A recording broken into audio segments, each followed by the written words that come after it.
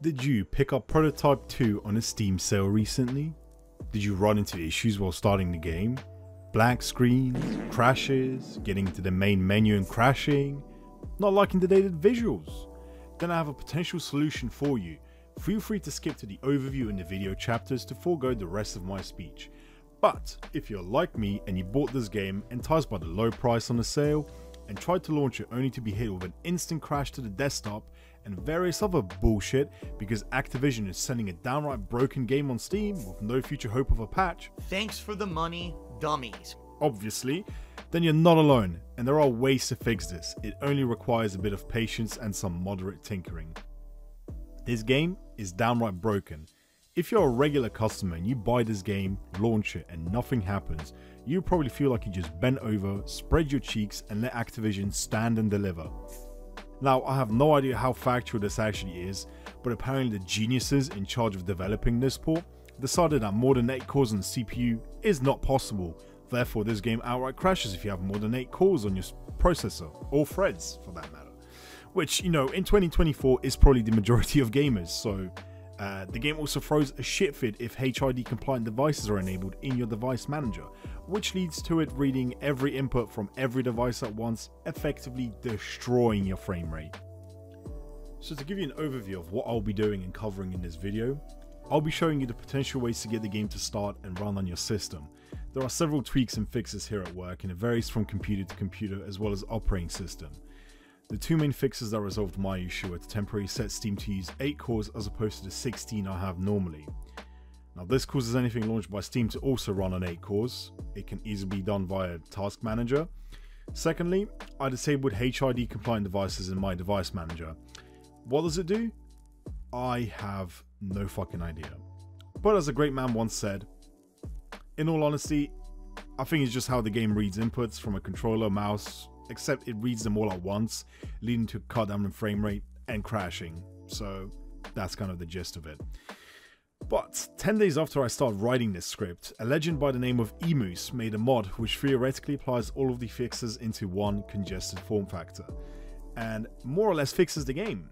From what I could see, it works for the majority of the commenters, with a few tweaks to the settings of course. And to add to this, there is a nice texture upscale mod that gives, well, it comes like a pre-packaged package with a ReShade that really refreshes the visuals in the game and gives it a nice, you know, modern look. Vanilla has really low quality textures. It's blatantly due to the fact it was running on the older generation of consoles. While it isn't super bad, yesterday when I was playing the prologue, certain textures stood out like a sore thumb and made me want to gouge my eyes out. Here's a comparison so you can see this for yourself and how much of a change there actually is with these mods and without them. Small update to this though, there is no comparison. I lied. As I'm making and working on this video, I could not for the love of me get the texture mod to work. I was under the assumption it was working, but it turns out it wasn't. ReShade baited me into thinking that it was. Text mod is a piece of garbage. No matter which version I tried to use, it just kept crashing and nothing ever loaded and you're stuck with these awful textures.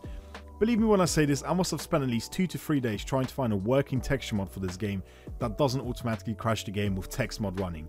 However, I came up with nothing. It just doesn't work for me, no matter what I do, and the game simply crashes and burns. That is the end of the update. If you wish to pursue text mod and trying to, you know, upscale the game with text mod, then, you know, by all means go ahead, but I will not be covering text mod in this video at all, simply because it's very unreliable. And well, since the game is capped to 1080p, we'll also be using a quick launch option to set the resolution above that. Of course, it will not display this in the options menu, so do keep that in mind. One other thing I can think of is that the actual Prototype 2 mod fix, what it's going to do is it's going to let you set your resolution to whatever you want, or is it just going to use your desktop resolution, so you can also use that. Now that about covers it, so let's get started. The primary thing to try here is the Prototype 2-Crash Fix from Nexus by Emus. I tried this out myself without any tweaks and fixes applied, and my god, it worked. Albeit with a minor tweak to the INI file. You'll want to download this mod and extract its contents to the Prototype 2 installation folder. overwrite any files, but before you do that, make sure you back them up. Open the prototype fix.ini and ensure you set borderless mode to false. I was receiving a black screen due to this. At the very least, it appears to be bugged, so I recommend staying away from it. Now, I suspect it could be due to me having more than one monitor, so obviously your mileage may vary, but for the time being, I just recommend disabling it. Then naturally, you launch your game and it should hopefully start as normal. It is worth noting that the creator of this mod has stated it might not work on all devices.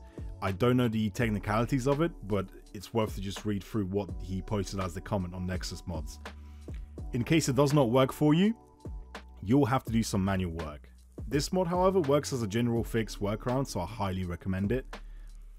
Normally, I would also say for you to lock the game to 60 FPS because, you know, the frame rate fluctuates all over the place if it's above that.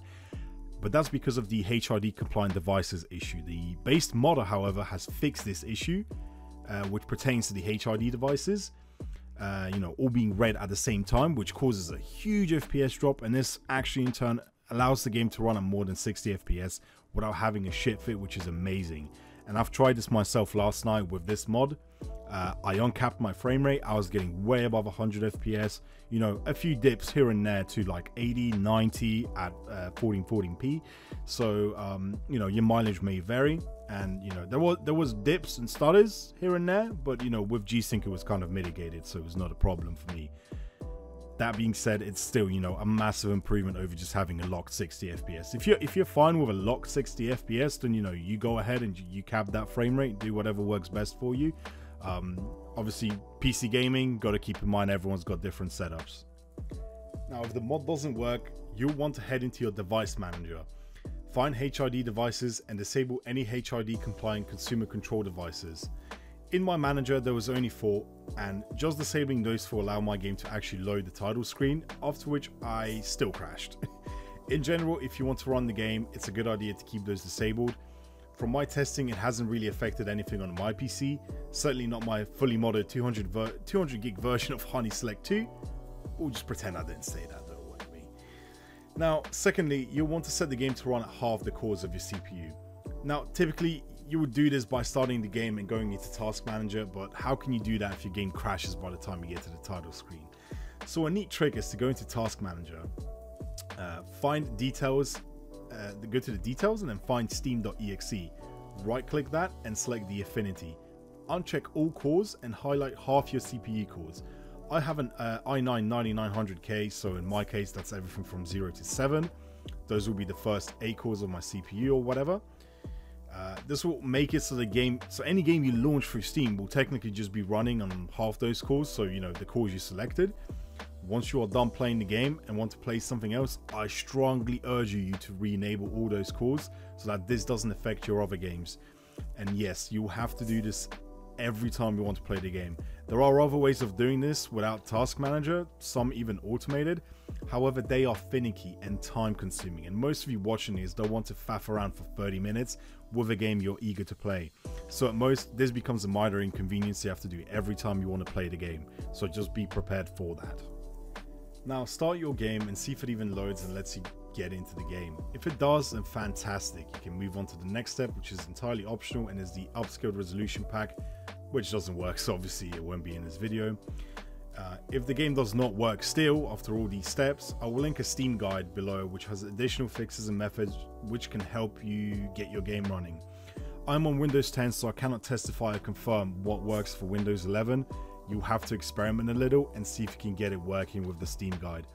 In theory, the steps above should also work and replicate on 11. Now, the next step would be to adjust the resolution manually. Now, this is obviously if your mod is not working. If you're playing at 1080p, then you can safely ignore this. If you want to go above and beyond, then you'll have to select and set launch options within the game's properties on Steam. Right-click the game and go into Properties. Then paste the following command along with your resolution and desired refresh rate. I strongly suggest playing at 60 Hz or capping the game at 60 FPS. It runs like a sled stuck in Rhino shit, and the frame rate is extremely inconsistent above 60. Now keep in mind, this is only if the mod doesn't work or if your PC is slightly lower spec machine. before this mod, before installing the fix, you know, the prototype 2 fix, with a cap of 60, I did not experience any issues or stuttering or frame drops. And it's more for consistency's sake. If you're sensitive when it comes to flame fluctuations like me, then you know it's something you may want to do. But like I said, with the prototype 2 fix, this has been completely mitigated for me. Next up, and entirely optional, would have been the texture mod, but it doesn't work, so we'll just bin that off. The ReShade will be provided in the description. Very straightforward to install, so I won't be providing any instructions for that. Just follow what it says on the Nexus page. So to conclude, the game that I'm playing, or I've been running, my own version of this, is pretty much vanilla, right? The only thing we've got is the fix and the ReShade.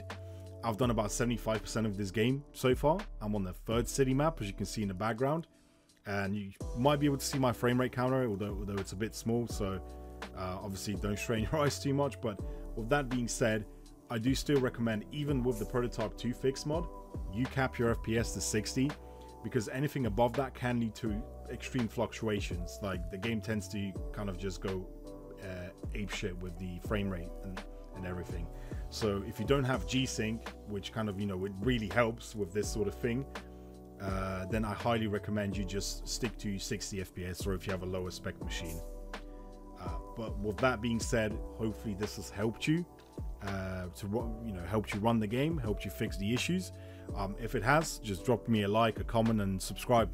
Thanks very much for watching the video, and peace.